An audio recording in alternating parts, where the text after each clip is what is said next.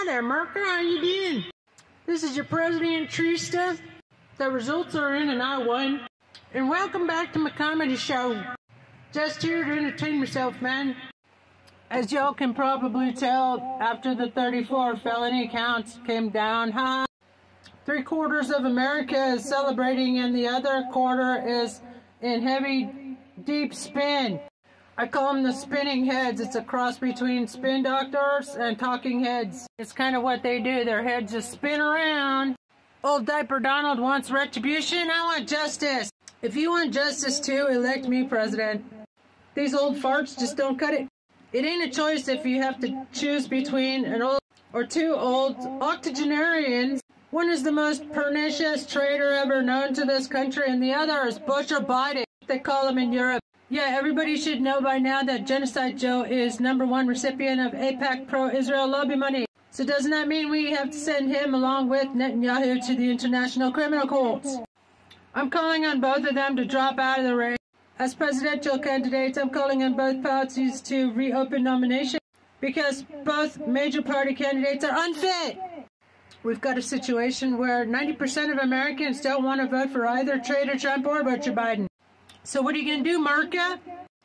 We've got a situation where they've been successfully pitting us against each other for hundreds of years, actually, a couple thousand years. Do like the Romans do, divide and conquer. All roads lead to Rome. So 34 felony counts. Nah. Wah, wah, wah, wah. As a comedian, I'm going to be roasting mercilessly both major party candidates, as I'm calling for both of them to drop out of the race. And I'm doing America a favor when I tell you, we don't want you. Both of you are ruining this country and ruining the planet. Besides, we need a woman candidate. Women are better leaders. We're not as corrupt as y'all are. Just look at the statistics. Women are better leaders. We were born to lead. Men are supposed to move heavy furniture and fetch stuff. Maybe I should start liberal farming like that. What's her name, that conservative spinning? The one who claims to hate women. Or at least she acts like it, but as it turns out, she was jilted by a woman. Or she was in love with a woman and who went off and married. So bitter and jealous, she turned to conservative spinning heads. Hannah, what's her face? Anyway, I want to get to some more jokes about Trump. Well, here's a Biden joke, surprise. Fuck, I don't know how he gets to the end of his speech without just fading away.